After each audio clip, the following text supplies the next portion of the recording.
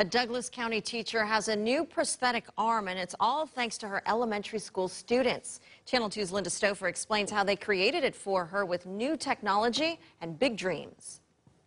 Ready?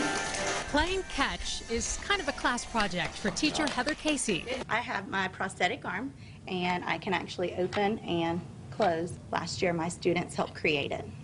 On this 3D printer in Matthew Nauman's STEM class at Bill Arp Elementary School in Douglas County. Students work out ideas and measurements on iPads, then print with plastic filament. It's not a hypothetical problem. It's, a need that we have right here.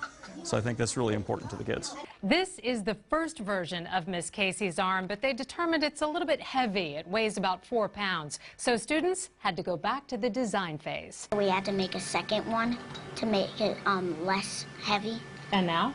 And now it's perfect. They can actually have an idea or have a problem, design something, and have a real solution that they can hold in their hands. And a solution they can hold in this hand, too. Students engineered a second prosthetic for teacher Tara Moon. She posted video on Facebook the first time she used it to pick up a cup. My mom and all her friends cried because I've never been able to, do anything with it, so it's awesome. What about you? It's really exciting. 8-year-old Sam wants to be an engineer to figure out more ways to help people like Miss Casey. Because she's my teacher and I like her and she's really nice to us, so we want something for her. They were able to make a dream a reality.